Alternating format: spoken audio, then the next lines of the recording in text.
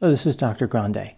Today's question is, can I analyze the case of Vester Flanagan? Just a reminder, I'm not diagnosing anybody in this video, only speculating about what could be happening in a situation like this. If you find this video enlightening, please like it and subscribe to my channel. In addition, consider supporting me on Patreon. Looking at a few of my recent pre-release videos on Patreon, we see enigmatic thumbnails like Playing the Hero, Mental Health Clinician of Death, and Obsessed with Marriage Killer. In addition, there are over 150 other videos available on my Patreon. My Patreon account can be found at www.patreon.com/drgrande. The link is also available in the description for this video. Moving back to this case, first I'll look at the background of Vester Flanagan, move to the timeline of the crime, then offer my analysis. Vester Flanagan was born in Oakland, California on October 8, 1973. Starting in high school and into his early 20s, Vester worked as a model. At the age of 14, he was featured in a Macy's fashion show. After graduating from high school, Vester went to San Francisco State University. In 1995, he earned a degree in radio and television. He worked as an assignment desk assistant at a CBS affiliate. Vester tried to break into acting, but did not have any success. He also worked as a male escort. Vester would later brag that he was a high-paid companion. Starting in 1997, Vester worked for a CBS affiliate in Savannah, Georgia. He was a general assignment news reporter. He left in March 1999 and went to work for an NBC affiliate, WTWC-TV, in Tallahassee, Florida. During his time there, he complained about his coworkers, and they complained about him. Vester said that his coworkers were making offensive remarks about his sexual orientation. His coworkers said that Vester was verbally abusive to them. He targeted 2 female employees on separate occasions after they advised him about mistakes in his reporting. Staff at the station did not want to work with Vester. They found him to be arrogant and condescending. In March of 2000, he was fired for odd behavior. He filed a lawsuit saying that the TV station discriminated against him based on his race. The lawsuit was settled in January 2001, but the terms were not disclosed. Over the next few years, Vester worked for Bank of America and Pacific Gas and Electric Company. In both positions, he was a customer service representative. After this, he returned to television news. From 2002 to 2004, Vester worked for a CBS affiliate in Greenville, North Carolina. Vester took another break from the television news industry and worked as a communications director for a company in California. He was there for over 7 years. On April 19, 2012, Vester was hired as a multimedia journalist at the CBS affiliate WDBJ in Roanoke, Virginia. He used the on-air name Bryce Williams. Not surprisingly, Vester became involved in disputes with other employees at the station, like reporters and photographers. Many employees felt uncomfortable around Vester. He was intimidating and threatening. In July of 2012, the station encouraged Vester to receive mental health care. It is not clear if he ever did. On February 1, 2013, the station fired Vester, saying that his behavior was volatile. After being notified about his termination, Vester yelled at station employees. They moved into a room to get away from him before the police escorted Vester out of the building. Earlier in the day, Vester had been involved in a confrontation with a videographer named Adam Ward. Adam may have recorded Vester when the police were escorting him off the property. The employees of the station were advised that if Vester ever returned to the building, they were to notify the police. Vester filed a complaint claiming racial discrimination.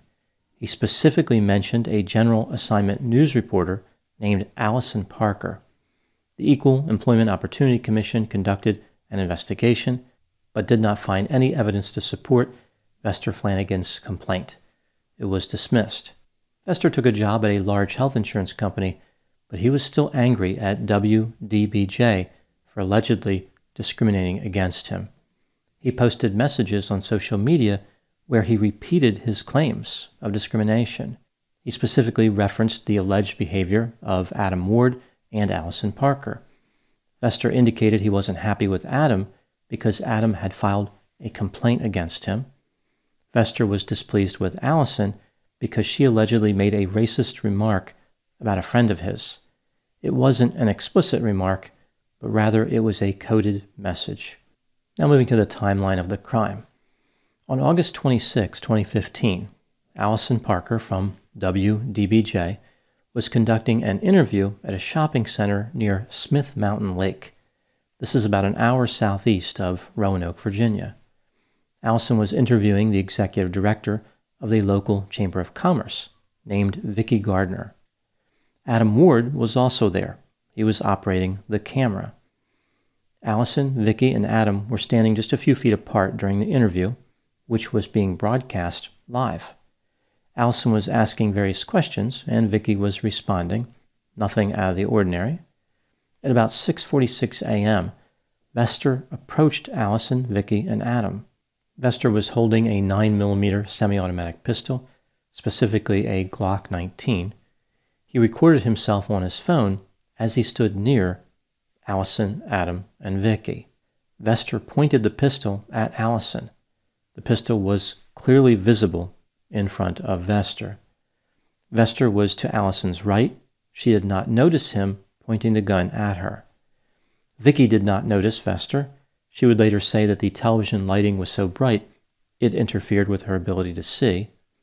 Adam was facing away from Vester. Therefore, he did not notice him either. About 5 seconds after pointing the weapon, Vester lowered it. Right before he did this, he called Allison an inappropriate name. It rhymes with the word witch. About 18 seconds later, he once again pointed the gun at Allison. This time, he attacked. Vester discharged the pistol 15 times. Allison was struck in the head and chest. She did not survive. Adam was also killed after being struck in the head and torso. Vicki was shot in the back. She was seriously wounded, but she did survive. Vester fled the scene in his Ford Mustang. Employees of WDBJ reviewed the video from Adam's camera. A man holding a gun can be seen in one frame. The employees said the shooter looked like Vester Flanagan. At 8:23 a.m., Vester removed all doubt when he sent a 23-page fax to ABC News. It was a bizarre and rambling series of complaints about being a victim. At 10 a.m., Vester called ABC News and confessed to the murders. In addition to implicating himself in the double homicide, Vester was trying to get away. He drove to Roanoke-Blacksburg Regional Airport and rented a Chevrolet Sonic. He then drove north on Interstate 81 and east on Interstate 66. The license plate of the rental car was captured by an automated license plate reader installed in a Virginia State Trooper's vehicle. The trooper requested backup and attempted to pull Vester over, but Vester kept driving. He did not even make it 2 miles before driving off the road and striking an embankment. Vester Flanagan used his weapon on himself. He was airlifted to a hospital and pronounced dead at 1:26 p.m. Now moving to my analysis. Here are my thoughts on a few areas that stood out to me in this case. Item number 1. Vester was involved in a lot of conflict with various people throughout his career. He was routinely described as rude, arrogant, and condescending. Vester would often berate people for making any type of criticism about him. He would lose his temper even if the remark was innocuous. For example, at the health insurance company where he worked, a woman told him that he was being quiet. He told her never to talk to him again. Vester didn't get along with his neighbors either. One time when he lived in an apartment complex, he threw cat feces at his neighbor's home after a dispute. There's no doubt that Vester was creative. Where most people would see a litter box, Vester saw an ammunition source. Item number 2. Vester claimed that he was pushed over the edge by Dylan Roof. Dylan Roof was a killer who murdered 9 black people attending a Bible study in South Carolina in 2015. Vester believed that the best way to get revenge was to conduct a shooting of his own. He admired the Columbine High School shooters as well as the Virginia Tech shooter. Vester was especially fascinated with the number of people those shooters killed. It is reasonable to believe that if Vester had escaped the police, he would have killed again. Inside of the Chevrolet Sonic that Vester rented, the police found his pistol, several magazines, a to-do list, disguises, a cell phone, and 3 license plates. He may have been trying to avoid detection so that he could kill again. Item number 3. Vester had some early successes in the area of people admiring him, which may have positively affected his self-esteem, perhaps giving him an inflated sense of his level of attractiveness. I mentioned how Vester was a model. He was also voted homecoming prince during his junior year of high school. I've heard of homecoming kings and queens, but homecoming prince sounds like they're just taking the whole idea to an extreme. Pretty soon we will see a homecoming duke, marquess, earl, viscount, and baron. After that, there will be a homecoming valet, butler, and footman. Vester's appointment as homecoming prince probably did not help with his narcissism. One thing is for certain, being a prince doesn't make a person immune from playing the victim. Sometimes a prince will find someone to marry who amplifies their ability to play the victim. Item number 4. How would I conceptualize this case? This is just a theory, my opinion. Vester was quick to take offense, hypersensitive to criticism, distrustful, resentful. He held a grudge. He was pessimistic and insecure. In addition, he was antagonistic, self-centered, and had a tremendous sense of entitlement. All these characteristics align with vulnerable narcissism. Vester thought very highly of himself. He believed himself to be extremely attractive. When Vester entered the world of television news, he ran into a lot of competition. He was unable to stand out and advance his career. This activated his vulnerable narcissism. He could not accept that he wasn't special.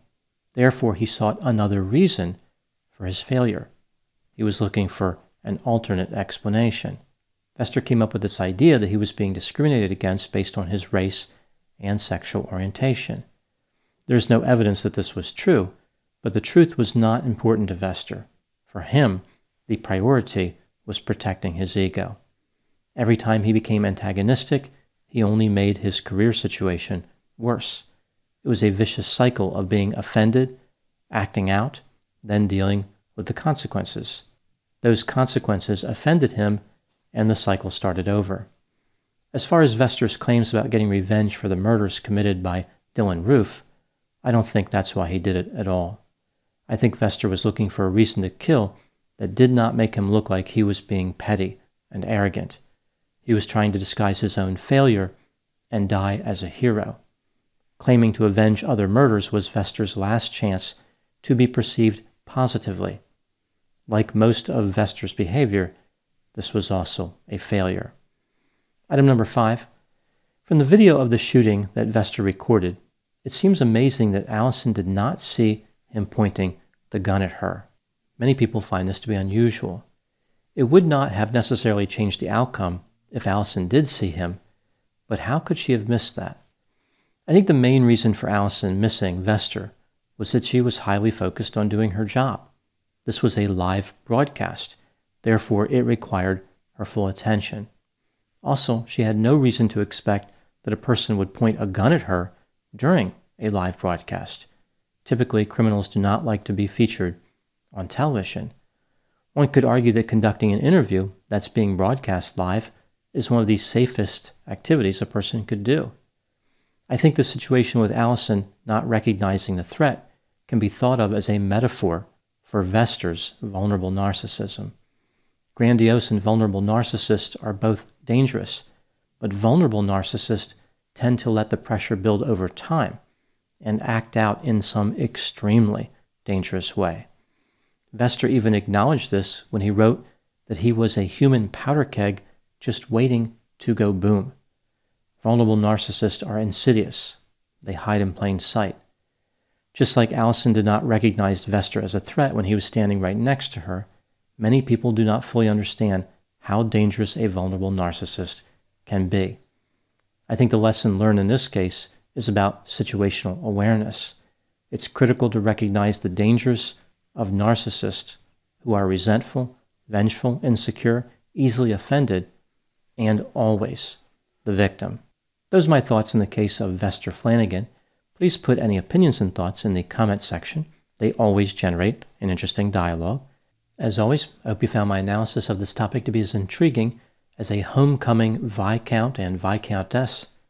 Thanks for watching. On a side note, this particular video will be the last video that I'll record in this studio.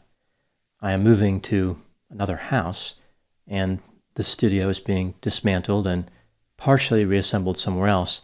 I'm having some new material put together for the background, so the background won't be the same. So I do have to say goodbye to the brick wall behind me, which has served me well for quite some time.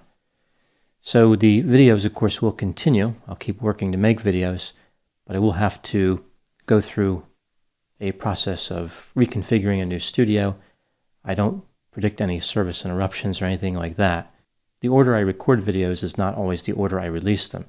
But again, this is the last video which was recorded in this particular studio, which I call Studio 3. I look forward to building Studio 4. I'll talk to you soon.